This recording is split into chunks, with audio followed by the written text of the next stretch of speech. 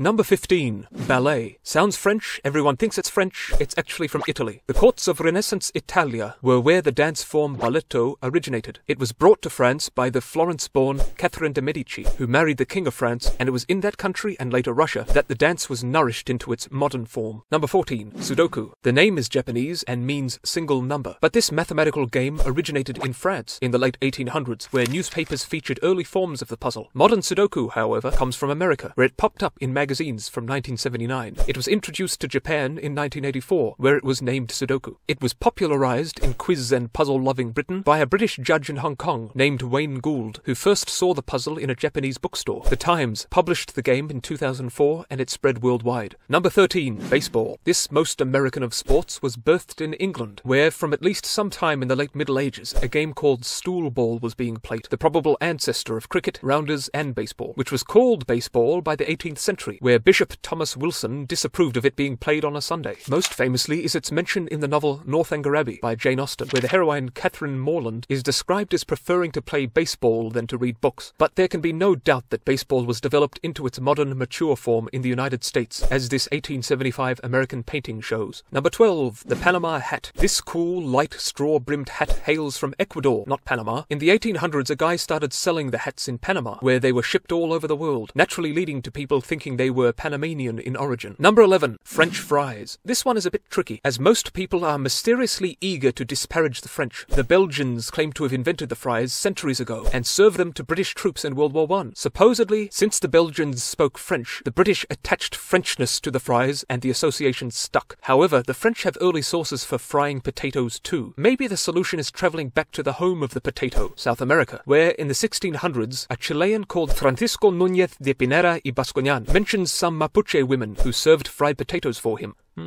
Number 10. The Great Dane. Scooby-Doo's dog breed originated in Germany, not Denmark. However, after warring against Germany, England renamed the dog Great Dane, which is ironic, as Germany had themselves renamed this same dog earlier, from Englischer Dogge to Deutsche Dogge, as it had been bred from British breeds. Number 9. German measles, also known as rubella. This pesky but mostly mild viral infection did not originate in Germany or from some sinister Deutschlander with a rash recklessly coughing in foreign lands. No, it was simply German physicians who first described the disease in the 1700s. Number 8. Venetian blinds. These window-shading, overlapping horizontal slats suspended by cords are said to have originated in Persia, not Venice. It was rather the 18th century's merchants of Venice who sold the blinds to the French, who still call them les Persiens. Number 7. Sushi. This most stereotypical of Japanese foodstuffs actually originated somewhere along the banks of the Mekong River in Southeast Asia. It could have been Vietnam, or Cambodia, or Myanmar, or Laos, or Thailand. The Chinese had adopted the food by the 2nd century, after having expanded their empire south and similarly expanded their menus. There is even a famous Chinese writer literally called sushi, but I don't think that has anything to do with pickled fish. Anyway, the dish eventually ended up in Japan, and the Japanese loved it and refined it and made it their own. And today we eat the Japanese variety, which includes rice. The Southeast Asian version fermented the fish in rice, but they threw away the rice before eating it. Number 6. The Danish. This delicious pastry actually came from Austria, being brought to Denmark by Austrian bakers after strikes in Denmark's bakeries in 1850 compelled owners to seek bakers from abroad. Plundergebäck proved prodigiously popular, and the pastry production persisted after the strikes subsided. The Austrian methods were adapted to the Scandinavian palate by adding more egg and fat, and the Danish was born. Number 5. Spaghetti Bolognese. Deceptively sounding like something from Bologna. This dish is popular, it seems, everywhere except Italy. This is because the dish is neither from Bologna nor Italia, and the Italians don't want anything to do with this sham of a meal masquerading as something else. It most likely came about amid the motley mix of southern Italian immigrants in America. Number 4. French toast. This recipe actually dates back to ancient Rome.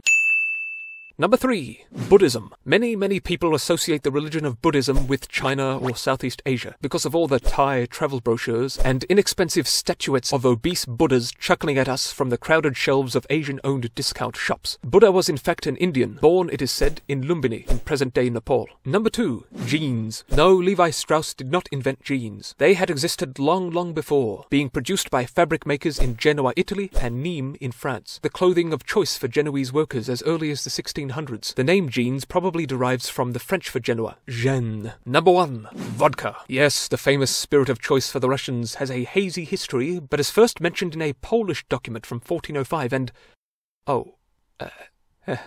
hello, Mr. Putin? as I was saying, the debated origins of vodka lead us to,